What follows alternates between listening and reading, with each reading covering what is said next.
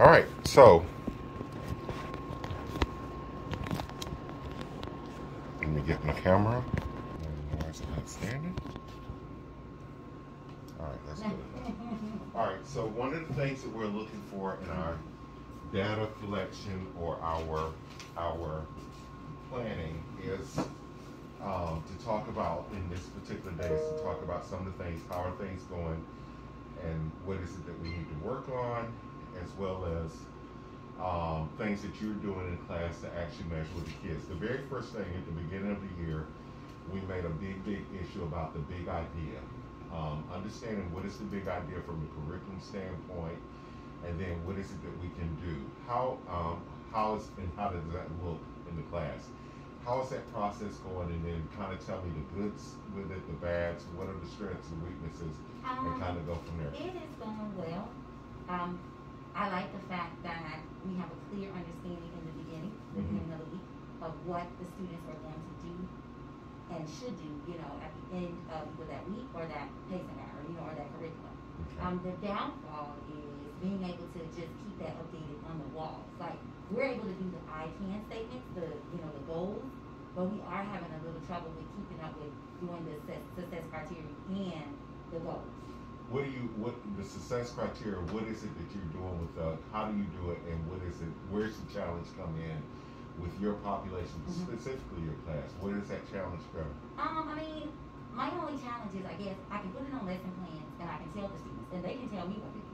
Right. But me finding the time to put it up all on the wall. Right. Like, I Okay. can put the I can statements up, so it's just finding the time to put the success criteria up. That's it.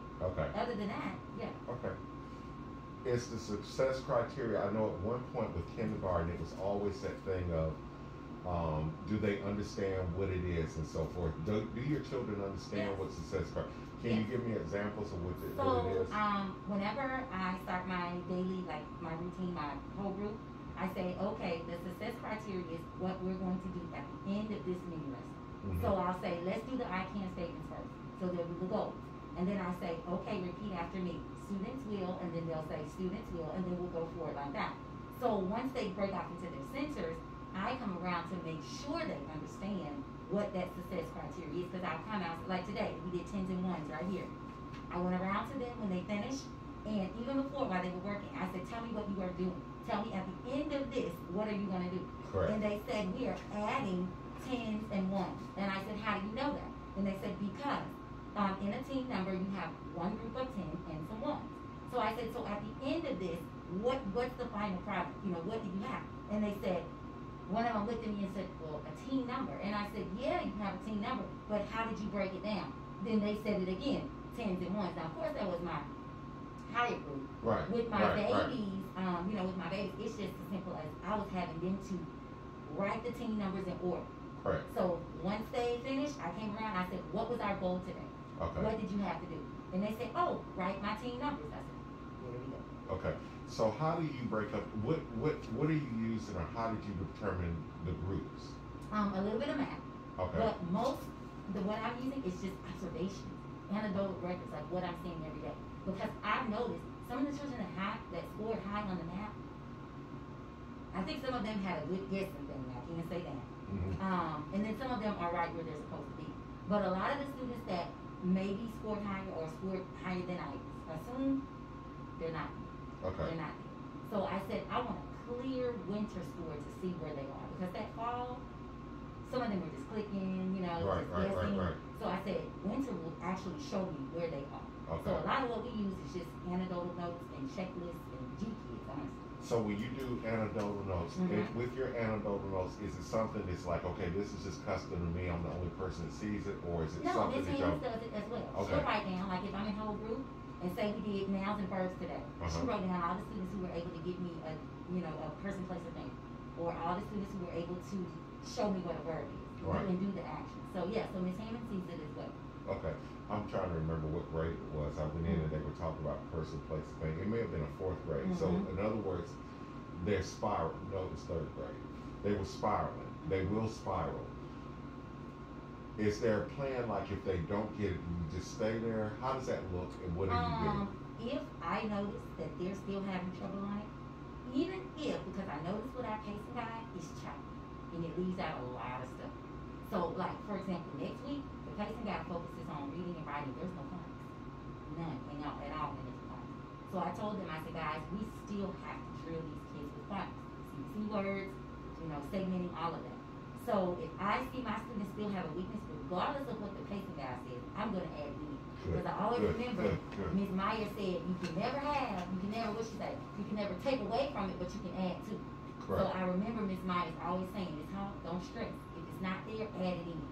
So I always remember Ms. Myers saying that. So what do you do in an event like, okay, if you got, how does growing readers tie in and all that? Because I do know, and if I'm being 200% transparent, that was the piece that helped me to understand it was really a lot of stuff that you all were doing. Show me in those cases, how does growing readers tie into that particular part? Well, we don't start with that until January. Okay. Right now we're modeling, showing them how to sit properly, showing them how to use the book, how to turn it from left to right, how not to tear and write in the book. Once we get there, we start with our independent reading, which we do 20 minutes of. We never actually had it built in the schedule, but this year we do. So in January, we're going to start with that, just giving them, level A, level B. Rob and I haven't really had a chance to sit down and ask Ms. Moody, so I am going to ask her. But I know Ms. Rob and I kind of already got in our mind who reads on A, B, and C, just by little pieces that we've been doing here and there. So our next goal is to try to start some running records. Because I'm going to be out like, with the amount of kids we really have to sit down and get a running record on each child. Right. But just by sight word fluency, we know who can read what. The issue with our babies are they can fluently read, but they're not comprehending. Correct. So they're not ready to go to that next level. Correct. So how do you check if they, you said that. So in many ways that's a success criteria, because the very first thing that we think is, okay, they can read, but the fact of the matter is they're not actually comprehending. How do you determine that success, that criteria, the success of that? How do you determine that they don't actually know or they're not comprehending? So with growing readers, we have 4 questions that we ask them. We ask them how. How did this story happen? Who was in the story? Where were they? If they can't answer those 4 things, growing readers told us to not bump them up. So it's 4 questions. Who was in the story? Where was the setting? Tell me what happened. If they can't answer all 4 of those, they're not ready to go up to the next book. Even if they can fluently read. If they can't answer those 4 questions, you don't move them up. So what's your next step after that?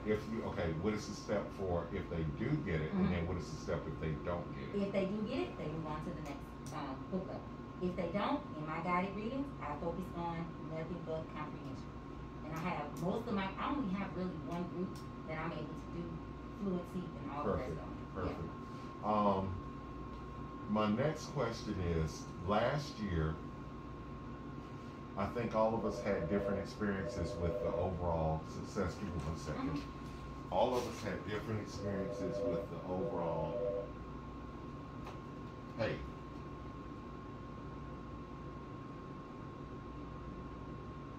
Yes, in the trunk of my car. Okay.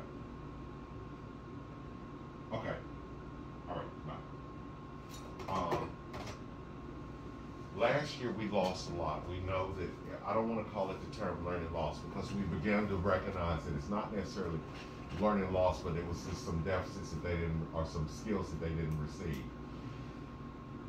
Where do you see the biggest challenges first grade may be encountering right now? Because when I heard you say that we're teaching them, and I actually never knew this, how to flip the book from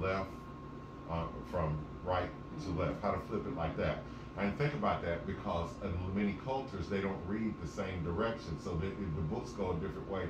Not to mention it's just kindergarten, first grade. You got to understand kindergarten, that they're learning how to even hold a book and what a book means. So what do you do in that situation, or what do you feel the biggest deficits that first grade may have actually encountered? And then how is it that what is it that needs to be done? Is there a bridge of stuff that we could do or should do?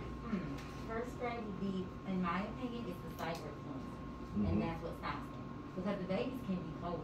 They can decode cat, but when it's words that they can't decode, they're struggling.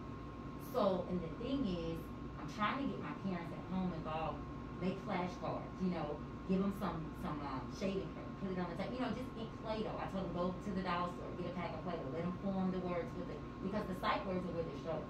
And I even noticed Miss Holmes had some of her students out with Miss Davis the other day, going through the sight words. And I told Miss Davis, I said, the issue is they're lacking the sight word fluency. And she said, yeah. She said, that's why we have them out here. I said, yeah. I said, that's what they do. They go in the first grade and they don't quite have the sight word fluency to help them through.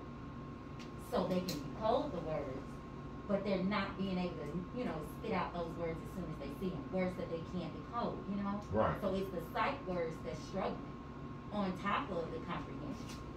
So when you go and share out, because that's one of the things that we've been working on in our building is the culture and climate, making sure that we teach parents how to be engaged, involved. Because in many cases, let's be real. We have a lot of families. If you're talking about our Esau families, they really can't help because they don't even know what the language is in which you're saying. And then we have some families who they go to school so that you don't bother me during the day.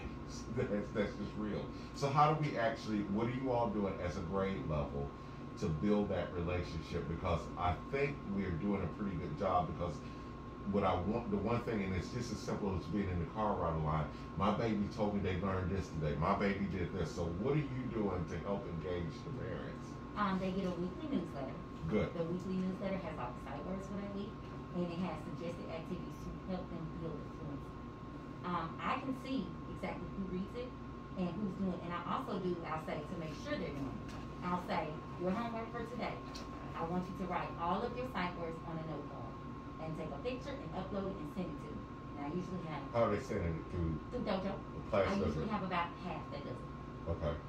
Now, what about the other half that doesn't do it? What do you do with those? I'll call. I'll be honest, I'll call. Okay. And I'll say, hey, I really need you to please make sure. I said, because we want the children to be able to fluently read. And I said, do you get decent responses back from those? Some of them will say, Miss Hall, I'm sorry, I'm just tired. And I tell them, no rush, do it on the weekend. I said, you know, I get it. I said, I'm a working mom. So I said, I get it. You know, I said, it's things I have to help my daughter with on the weekend because I'm tired, you know. So I told him, I said, don't feel like you don't have the time to get it done. Because I had one parent say, Miss Hall, I log in, she had like 100 assignments. And I said, it's okay. I said, that's about 100 assignments that homework that we had since the beginning. I said, but take your time. Do 2 or 3 every, Saturday. Or, Sunday, do 1. And she said, really? I thought I had to do all of them. I'm like, no. Right. She said, I don't want him to have an F. I said, you don't agree. I said, he's not. So when they bring up that whole thing about getting an F, what do you do with that? Do you just help them understand it's not about the F? Yes. Okay. Okay. So once again, that goes into that part of developing a parent, because what we're trying to do, and I've shared this, I actually talk about this quite often in our region meetings. I always talk about the fact that we do is we've developed from the bottom and we're going up. And what we've found is that the students that have gone all the way through our program are the ones that we're having the most success with. They actually understand more and better of what it is that we're doing as a whole. So we don't run into those challenges as they get up into upper grades. So I'm sharing this with you so that you understand the context of where I'm coming from.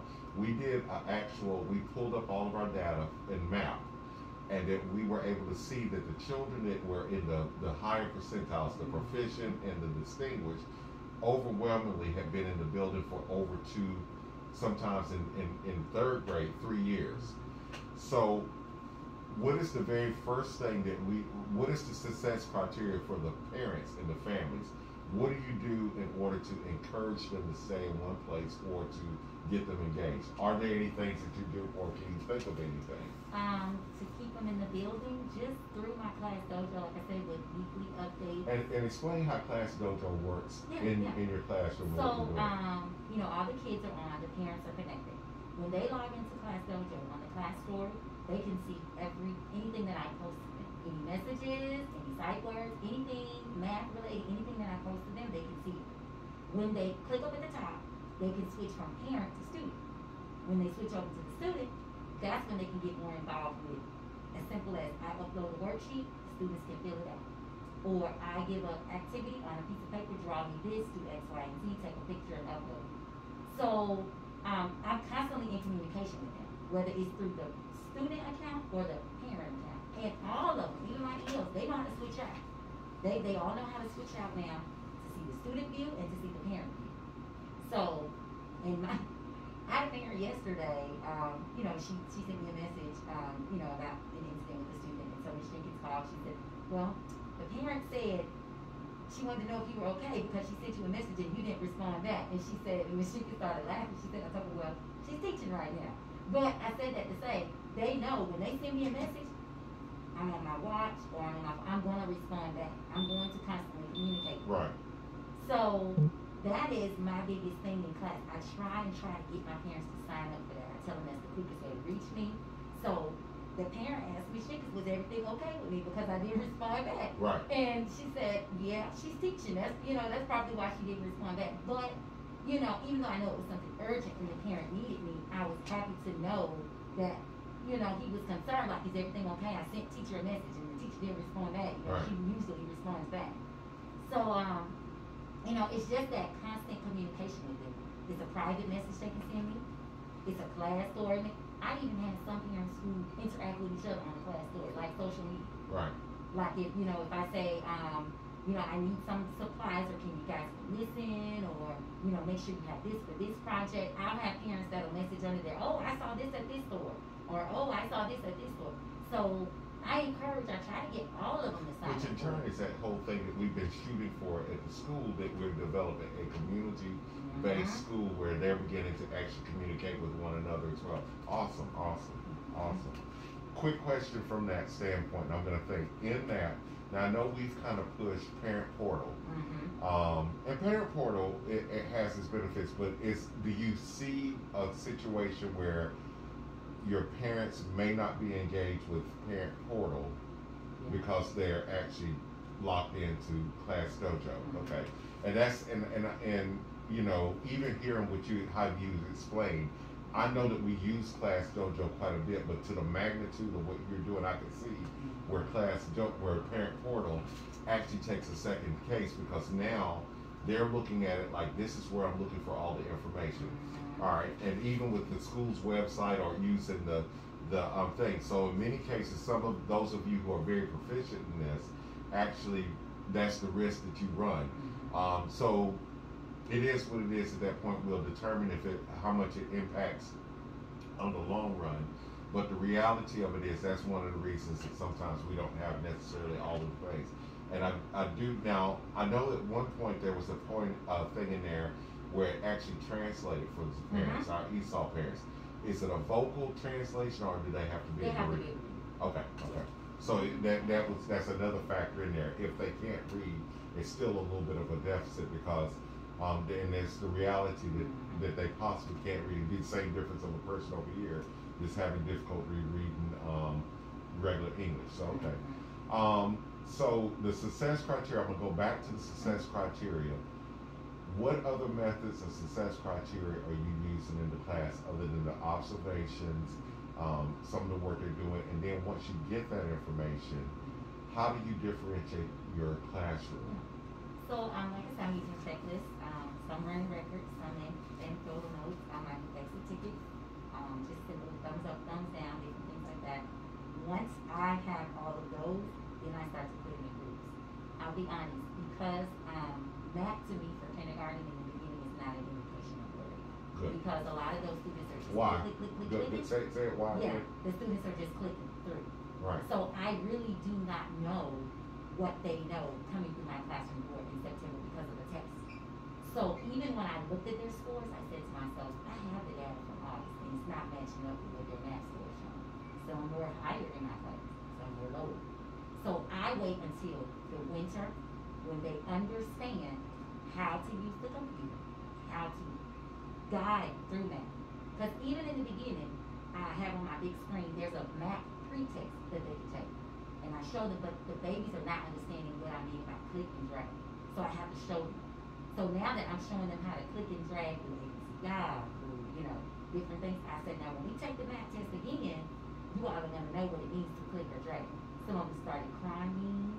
Some of them became frustrated and said, nope, click, because they didn't understand how to take the test. So I don't really use math solely in the beginning for kindergarten. If it was an upper grade, good. But I use what I see in my data that I have to determine where the students are, even for G kids, because like I say, math in the beginning. So okay, here's the trick question or the hard question in that. You know all that, Hammonds knows all that. Y'all are in the room every day. Hypothetically speaking, we have to do another change like we did. How would the next teacher know exactly what you've done? Have you? We have folders. Good. Each channel has their own folder. Good, good. Mm-hmm. And that's also same information that can be passed on to the next grade level and parents, correct? Because at that point they'll be able to see. So you don't really have to have that conversation if my baby didn't learn or when they didn't learn, because they're seeing it day in and day out. And not even just with the folders I keep in the class. If I see a baby struggling with something in class, I'll sit and put a little smiley face at the top and I'll say, please help me complete at home and finish. And they do. Okay. They help me with it at home, and the kids, I did it. Teach, I did my homework. But I love it because they're so excited. Even though they know, we have some mixed up, but we don't have enough time to fix it. So they go home, fix it, and then we'll talk about it tomorrow. And so they're so anxious to show me, I did it, I finished it at home. So how do you, okay, here's one. It sounds like that's a celebratory opportunity. How do y'all celebrate? Oh, we have a party every Friday.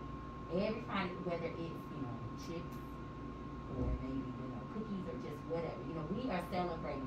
Then it's just little celebrations. I have a little jar in my class. It's a compliment jar. So whether we're walking down the hallway, if somebody says they're looking good or they did something good in the cafeteria, I come back in the room and I put a red chip into the compliment jar. And at the end of the week, we count and see how many compliments we have. Regardless of how many we have or not, we still celebrate. But if we have 10 or more compliments, we have a really big party. Pizza party, nacho party, a really big party. Last week, I forgot the party. I forgot. So when we were leaving, the student said, Miss Hall, our compliment jar in school, and we didn't have our party today. And Miss Hammond said, well, I think Miss Hall knows that, guys, and she's going to get the party too. But they were like, our compliment jar in school, and we didn't have the party. I said, you know what?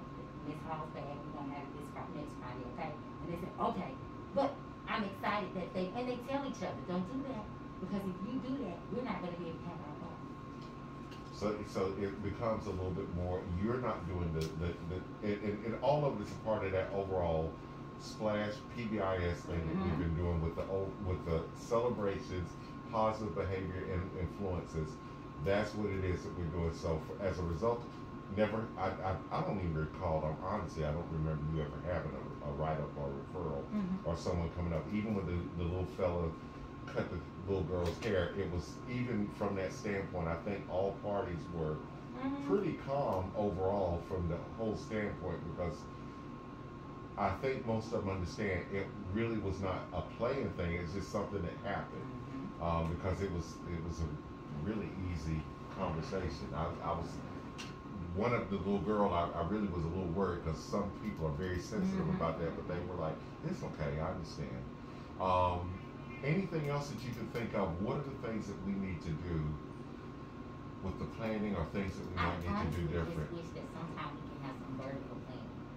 A long time ago, we used to have it. When I was in pre-K used to plan sometimes with kindergarten, whether it was 1 time a month, 2 times a month. So I wish we could sit down with first grade, to kind of see, okay, help us. What are the deficits that, what do you guys want us to work on? Okay. Yeah. We can work on that. I think that's something, because that falls in alignment of what we keep saying with the data. We have to start making it go up and down. We're doing a pretty good job across the grade level, but if we're really, really expanding what we're doing, we have to look at it from that vertical concept and start recognizing, okay, what are the next steps? And I think we have all the tools, because the good thing with the curriculum, as you stated earlier, it spirals. I can't remember, it was 2nd or 3rd grade that I was in a class and they were talking about the different things of now. So it had to have been 2nd grade, because 3rd grade, that would have been the focus of it. But it was 1st grade. It was 1st grade. It was actually 1st grade, because I remember the little boy telling me, and I was throwing out different things to him, and he said, "It's a person. That's a noun."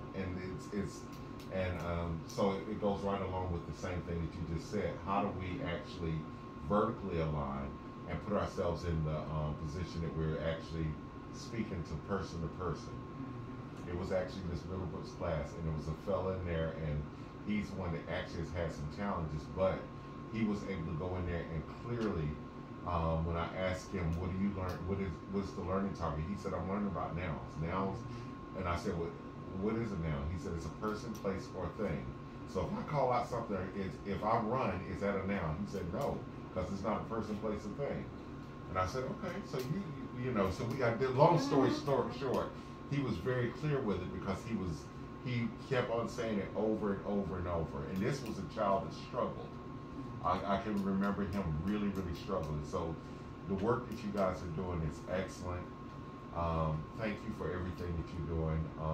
Any other questions other than that vertical? Awesome. All right, that was all. But All right, well, we got it.